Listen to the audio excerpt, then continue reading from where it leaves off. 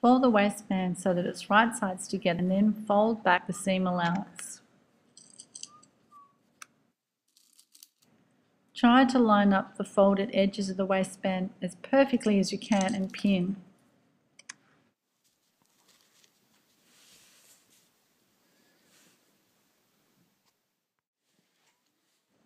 Your seam line needs to line up with the fold line at the edge of the zip.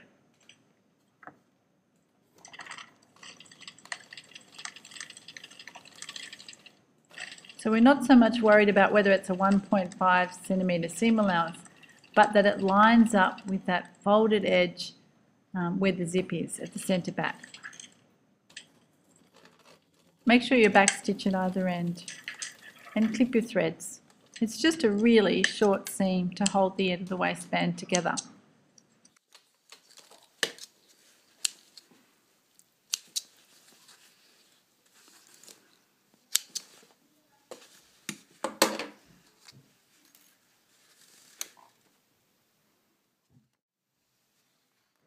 The process needs to be repeated at the other end of the waistband where we have an extension.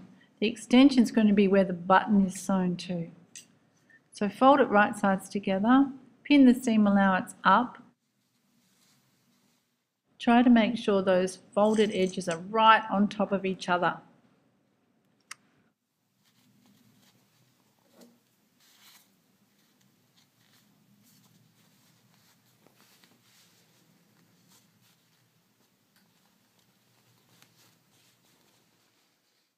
Before you sew this end of the waistband, you need to check that it's the same width as the side that you've already sewn together.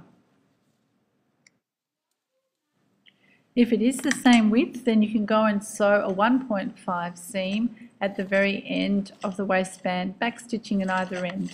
Again, it's just a really short seam.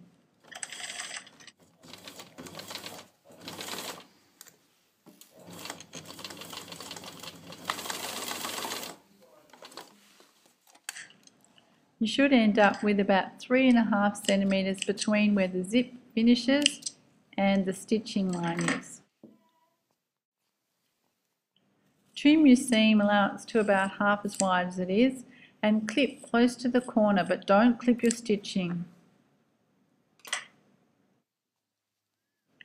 Trim the other side of the waistband as well, the other end of the waistband, and this is just to eliminate some of the bulky fabric underneath when we turn it to the right side.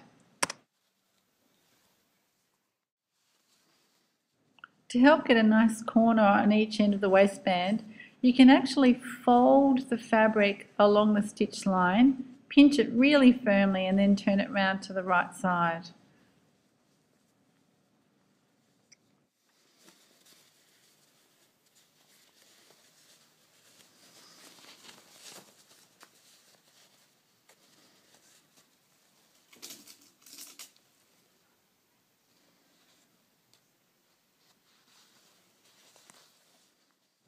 When you turned your corners through, compare both widths of the waistband at the centre back to make sure they're the same. Begin pinning the top folded edge of the waistband. Use a ruler to check that the width stays the same across the whole length of the waistband.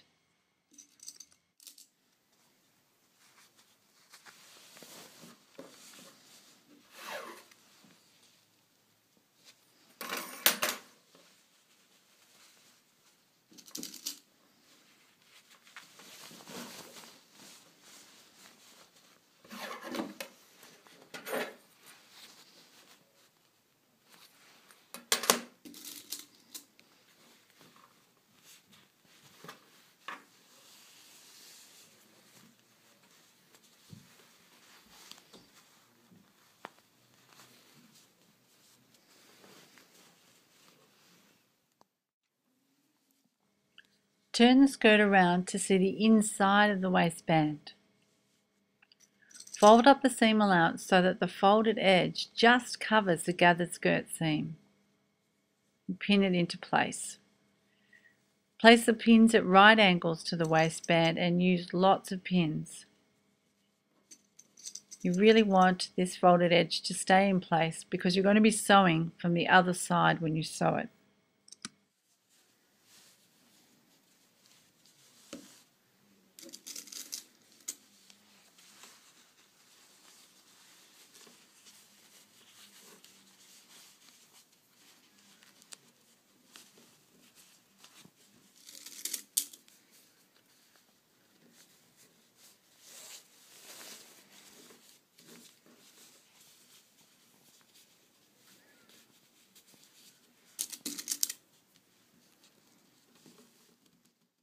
The next row of stitching will show. That's why it's called top stitching. This sewing will be done on the right side of the waistband so you can see where to line up your sewing. So you need lots of pins now.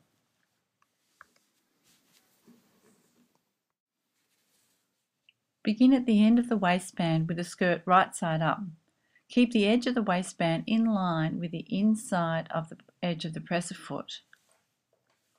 You must sew on the waistband a few millimeters from the skirt seam, and your stitch length should be about 3 or a bit more.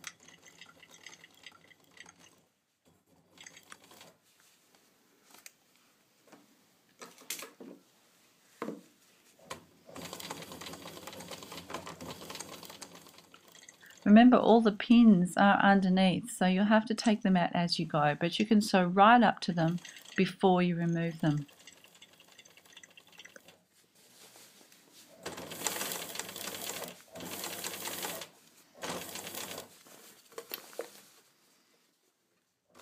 Sew the whole length of the waistband. Try to sew straight and stay on the waistband but very close to the edge. When you get to the end, backstitch for about 1 centimetre, but try and keep it as neat as you can because it will be seen on the right side.